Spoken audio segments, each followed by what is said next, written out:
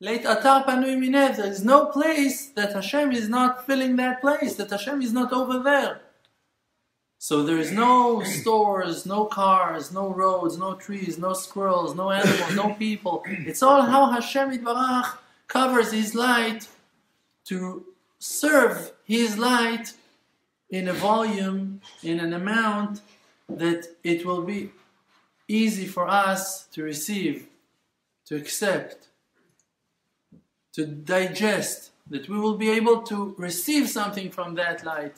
Because if the light is too strong, so it's blinding you. And it's light. How can a light make a person blind? It's a fact.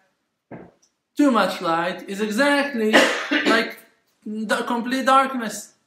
You're blinded. You can't see anything.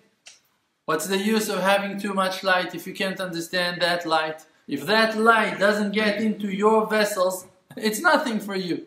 You have billions of dollars locked in the safe. You can't touch them. It's like you're poor. You don't have no money.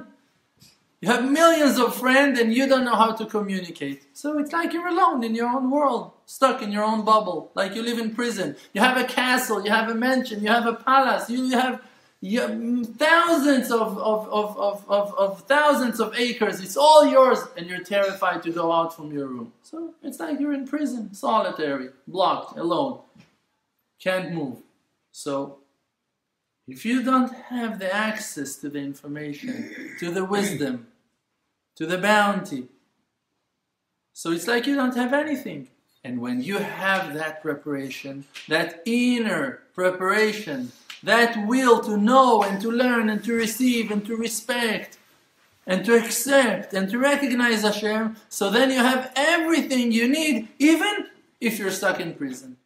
It's just a temporary world that in this world, in this period of time, we have a mission. What's the mission? The mission is only not to forget the Creator, to remember that it's all Him, never to fall in the trap of all of those coverings, of all of those husks.